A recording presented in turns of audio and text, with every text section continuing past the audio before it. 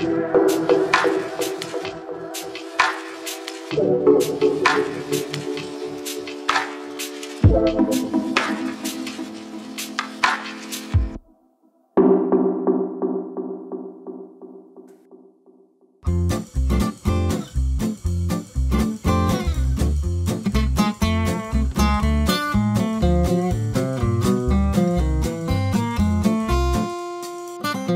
have a surprise guest. I look. Yeah, have a look, Tom. Yeah, look good, yeah? Come in. Really good. Yeah. You like it, Tom? Looks lovely, doesn't it? Yeah, look really cool. It's giving us the double thumbs up. Yeah. Yeah. We are on a little road trip. We are going to Phuket. Again, we only went to Phuket last week. This time we have our friend Katie, who's come to stay with us. She went off for a few days to Koh Lanta on her own. She's come back and she's decided to fly out from Phuket, so she's changed her flight, and we thought that we would take her there. So we've hired a car for a couple of days. We're going to do some more shopping in Phuket, but it's kind of like a mini break, and we're going to be staying in that same hotel we stayed in last time because Liz got another deal on it. So we're halfway through the journey and we just thought we'd stop off. I think this is Phang Nga town itself, which the bay is named after, and as you can see it's rather a beautiful countryside.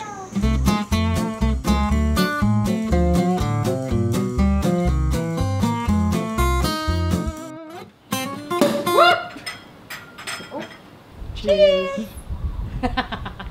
First things first, you may be able to see behind me the not only is the Dodger in situ, but just over my shoulder you can probably see a stainless bar. That stainless bar is not actually part of the construction, but whilst we were away, Lek and Wit, the stainless guys, cracked on and have put temporarily where they believe these stainless struts to go. What do you think, Lek? Good, beautiful. We want to make like this. I think we make same like this.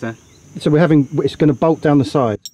Yeah. It's a bracket that comes over. Yeah. So like this, but Okay. smaller. Yeah. Yeah. Okay. We'll talk a bit more about that at another time. What I wanted to do was to talk about the rigging. It's a long and drawn out, complicated story, but in a nutshell, what we think we have worked out is that we don't need to replace the rigging.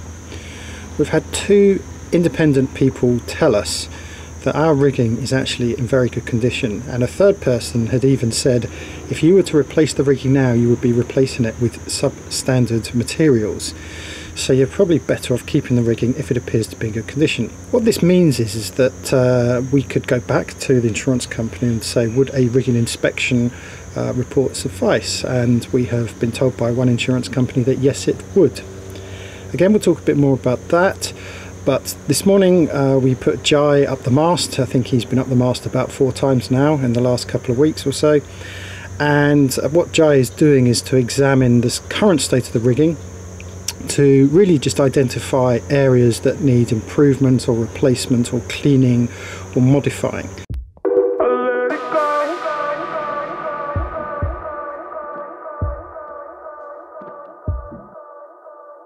The upshot of his report was that on the whole everything is in pretty good nick.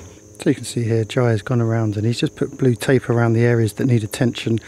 Much of it is cosmetic, so we've got some stainless cleaner which we'll just use to clean up some of these rust spots, but they are not to be ignored. There are a few areas which he said need attention, specifically the pin, the lower pin on this staysail here you can see has rusted. So we will probably replace that. That doesn't mean, of course, taking this down, or at least taking this whole section apart. There's also a couple of areas which potentially could be cracks in the welding, but we need to give that a good clean first and to really examine that. And then we've got the same issue up on the forestay there. You can see that top pin is in a pretty bad way, so we'll probably have to again take that apart and replace that pin.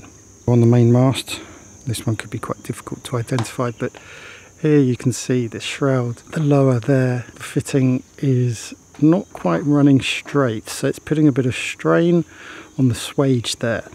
So we need to loosen this off and see if we can shift that so that it is in line and not putting pressure on the swage. Now, John Champion identified these in our insurance survey, and we need to put some Teflon washers in here just to stop that from getting any worse. Guardrails, or lifelines as some people call them. These are the cables that run through our stanchion bases. Again, these need replacing. They're not in a very good way. Other things Jai has identified are things like the shackles at the top, the blocks at the top of the mast that hold the halyards.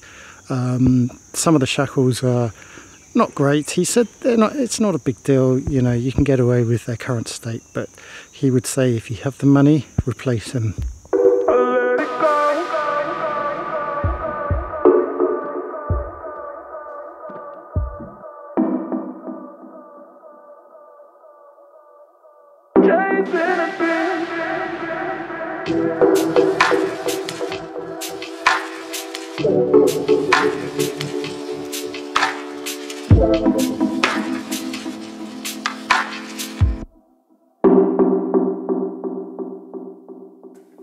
Don't let it go.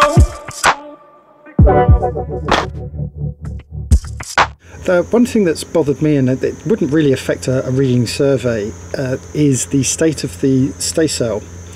If you remember, we were having problems furling away the staysail, which was odd. You don't normally have that problem. And but we had a look at the staysail, the actual stay itself. It is very baggy. What we should be doing, of course, is to tighten that stay. But with our old hood furling system, it is impossible to actually tighten the stay in situ. It is cut to a specific length, so you can't loosen it or tighten it in situ. You have to take it down, take it apart, trim a bit of the cable in order to tighten it. So that's one of the things that we're sort of mulling over.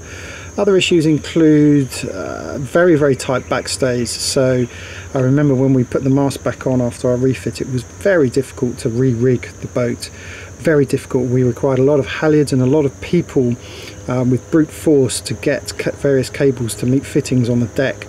So one idea is to add some toggles onto the backstays, which would give us a little bit more length and also allow us to be able to take apart the backstay in order to take off the forestays, and so it goes on.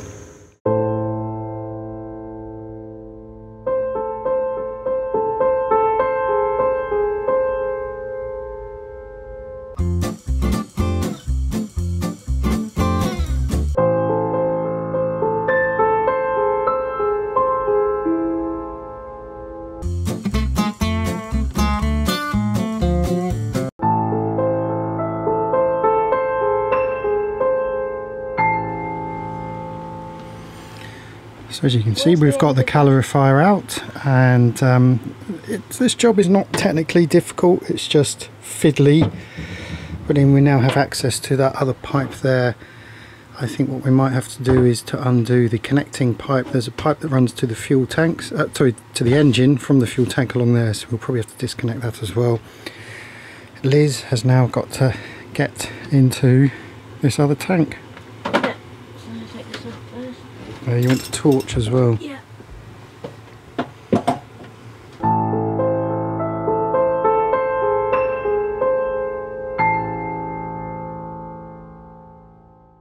So we've got the gasket off, this side, port side, and this is the one that's not so bad. You can see it's all corroded around the bottom here. I am reliably informed it's made of nitrile, man-made rubber.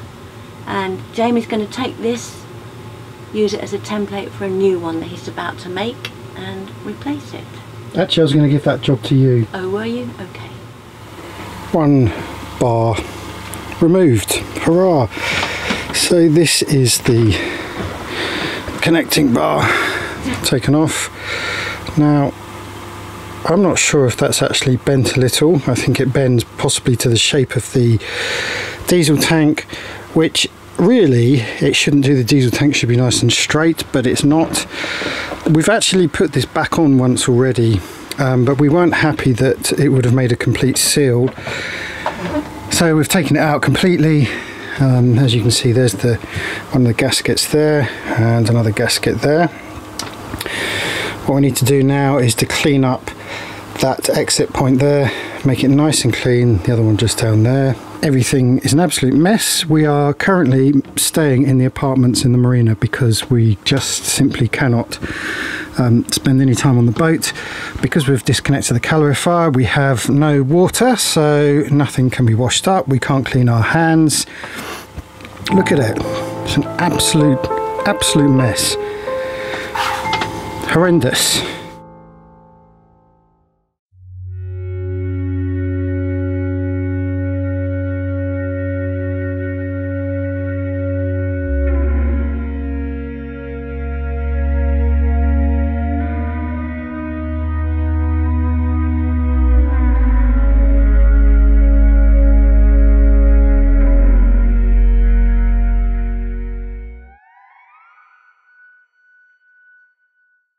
Just thought I'd show you one of the shittier jobs we have to do on this, but or at least I like to keep an eye on it anyway, is the steering cable. As you can see, I've had to empty out the lazarette. Lazarette being the cupboard at the back of the boat. That. Would you believe it? We can get all of this stuff in there. So I just want to show you exactly what I'm doing. So it's not a hydraulic cable, it's just a standard steel cable.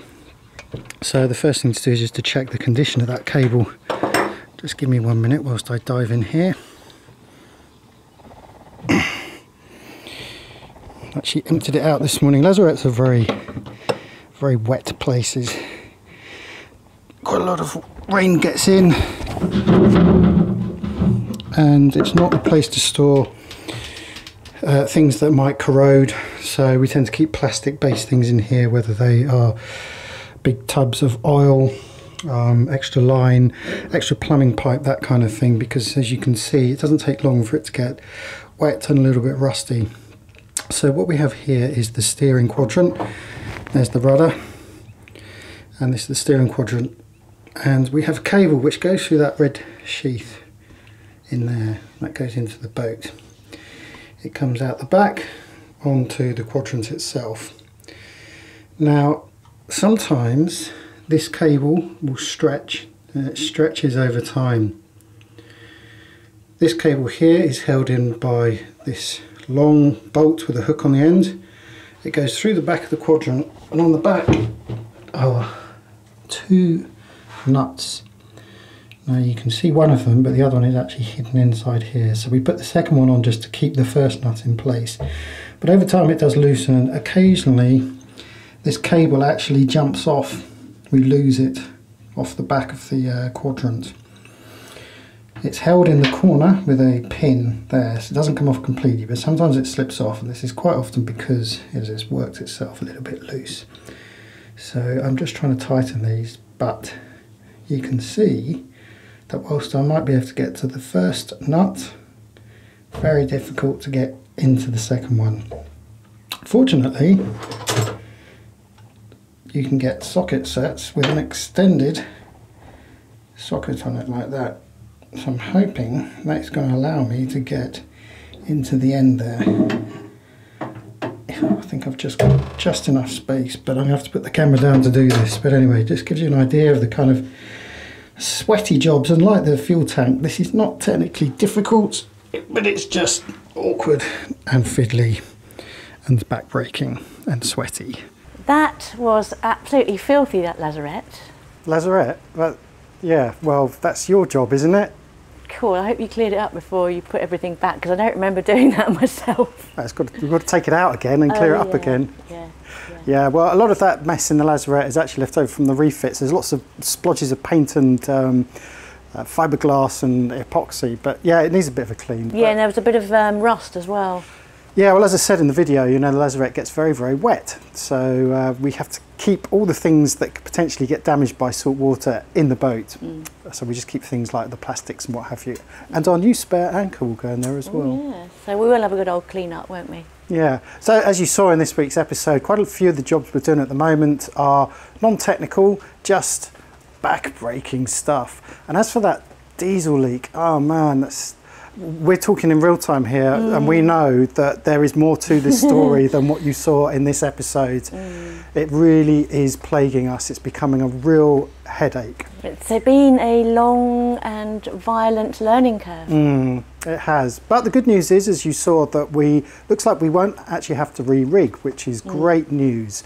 So we've got Jai on the case and we're just going through and just doing some little repairs and some changes to the rigging that should hopefully see us good. And as we said, our rigging looks like it's still in really good nick. Yeah, I mean, it was put on by Oyster. Well, we put it on, but we got the stainless steel from Oyster. And they say that the stuff we can get here will do the job, but it won't be anywhere as good. Yeah. Just as you say. Yeah, exactly. So, good result. Well, there we go. So that's the end of this week's episode. Very technical and lots of boat maintenance. So for you guys who love the sailing, we're going to be doing it soon. There's going to be loads of it as well. It's going to happen. It is going to happen. And if you think you're frustrated by the lack of sailing in our videos lately, imagine how we feel. It is really frustrating. But the important thing is that we are getting this boat ready for a very, very big trip. Yeah. And that is why we just want to make sure we do everything right now. Yeah, we're being really, really careful about it. And of course, the other thing that's really depressing is the weather. Look at this. It's like being back in England. It really is. In fact, you saw in the episode there were quite a few different scenes up the mast. Cloudy days, sunny days. We've had some horrendous squalls coming through at the moment. Yeah, but it's that time of the year though. It's the southwest monsoons kicking in across the North Indian Ocean, and we get it here. So that's the way it goes. There we go. There we go. It's all good, really. Not really complaining. All right, well, if you like the video, then please do like it, hit that like button and share it. And don't forget to subscribe if you haven't already done so. And in the meantime, peace and fair winds. Yum, yum, yum, yum, yum, yum, yum, yum, yum, yum. Good.